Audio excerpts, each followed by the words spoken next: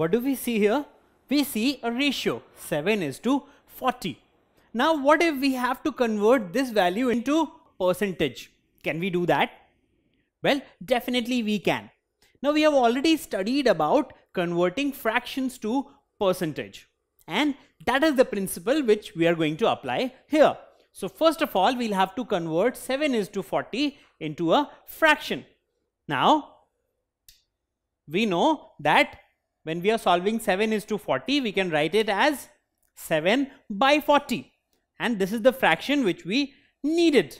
Now how do we convert fraction to percentage?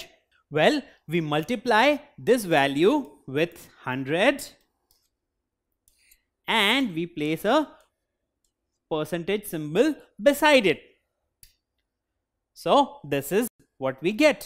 Now if we simplify this expression, then what do we get? We get 35/2%, which is nothing but 17.5%. So what did we do? We converted this ratio into a fraction, and then we converted this fraction into percentage by multiplying with 100 and then placing a percent symbol beside it, and we got the answer. Now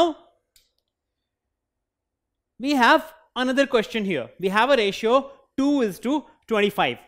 Now what will be the percentage for this particular ratio? Well, we'll have to solve it using the same principle. That is, when we talk about 2:25, we can write it as 2/25. Now, if we want to convert this particular value into percentage, then what will we do? We'll have to multiply this value with 100. So we can write it as 2/25 into 100, and we'll have to place a percent symbol beside it. So what do we get from here? Well, 25 into 4 is 100 and 2 into 4 is 8. So the answer is 8%. And this is how we solve ratios. That is, whenever you have a ratio and you want to convert it into percentage, this is how we solve it. So now we have another question here. So this says that Ravi mixed 5 parts red color and 3 parts yellow color to get a beautiful shade of orange color. What percentage of the mixture is red color and what percentage is yellow color? So we have been given parts, that is, in the mixture 5 parts were red color and 3 parts were yellow color. We need to calculate the percentage here. So what is the first thing? Well, first of all, we see that in terms of ratio, we can write it as red is to yellow is equal to 5:3, because we have 5 parts and 3 parts. So what will be the ratio? 5:3. So this is the ratio which we have. Now to convert ratio to percentage, we know that first of all we will have to get the ratio in the form of fraction. Now you will have to notice that simply writing it as 5/3 will not solve our problem, because we need to calculate the percentage of red color and yellow color in what? We need to calculate the red color and yellow color from the mixture. So we have a mixture in that 5 parts are red and 3 parts are yellow, and we need to calculate red is what percentage in that mixture. So first of all, we'll have to calculate what is the total part. So we have 5 parts red, 3 parts yellow. So what we do is, total number of parts will be 5 plus 3. So 8 is the total number of parts we have. Now from that 5 parts are red and 3 parts are yellow.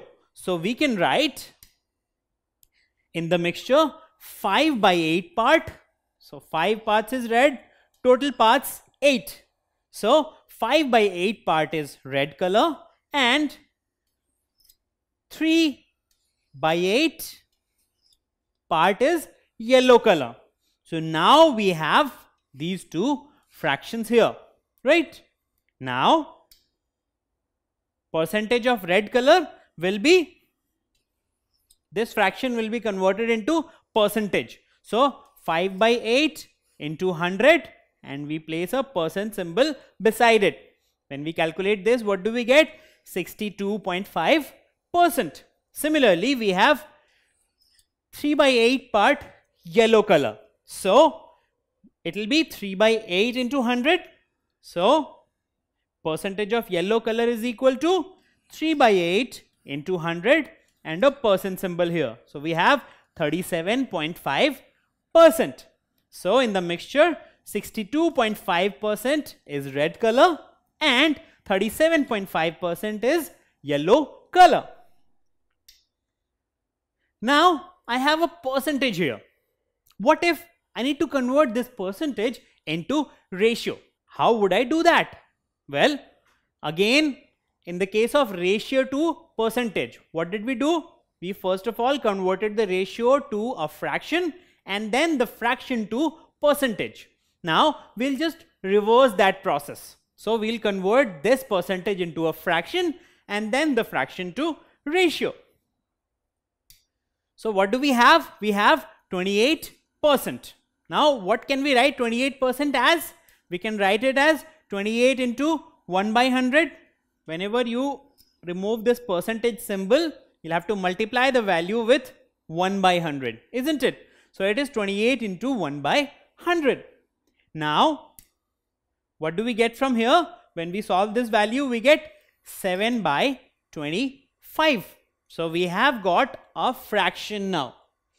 Now, simply this fraction can be written as ratio. So what do we get? 7 is to 25.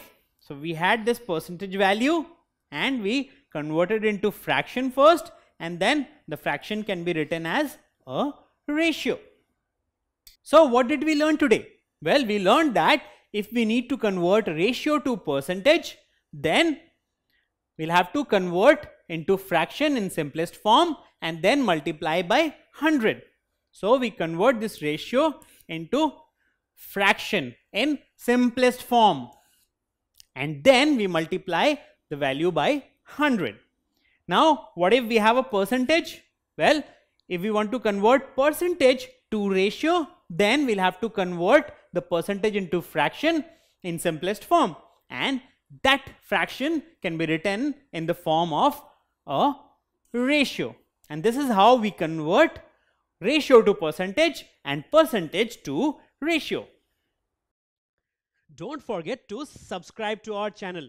You can also register for free at DeltaStep.com to get all learning resources as per ICSE, CBSE, IB, Cambridge or any other curriculum.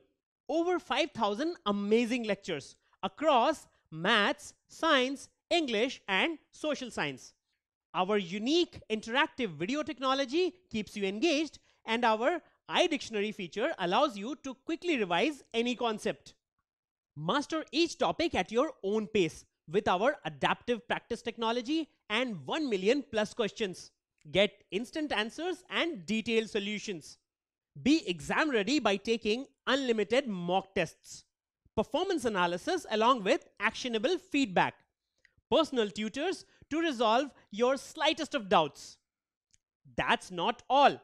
You also get amazing prizes like PlayStations, iPads, watches and many more, along with certificates through our Earn As You Learn program.